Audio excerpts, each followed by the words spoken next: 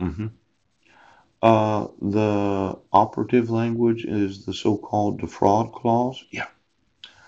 That prohibits conspiracies to defraud the United States. Yes.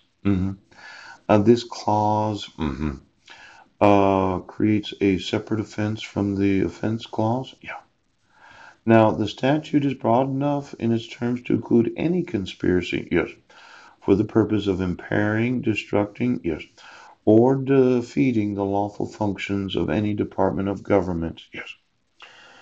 Judicial branch of the United States government, yep. Supreme Court justices.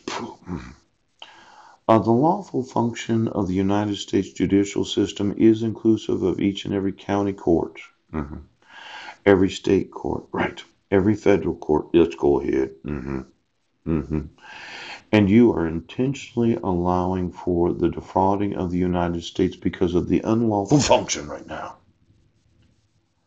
of any county court of the United States. We do not use forgeries to issue court orders. Right. We do not fabricate fake crimes against people. We do not use cell hearings and involuntary psychotropic medication. We don't withhold evidence. We don't refuse to investigate right now. I want you tried for war crimes. Do you understand, Sheriff? Yes. I want my sons. I want to speak to that woman about what her husband has been doing. Yes. And whether or not she decides to stay married. Yes. It has nothing to do with a consensual sexual relationship that we could have. Because it might be better for her to stay married, Sheriff. Do you understand that? I might ask her, well, why don't you decide not to divorce Mike? Yeah.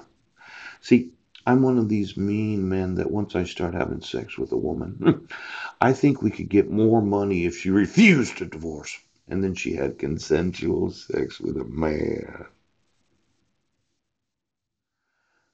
Now, when you think about it, Sheriff,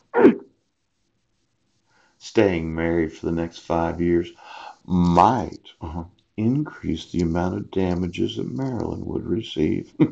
It won't affect the consensual sex.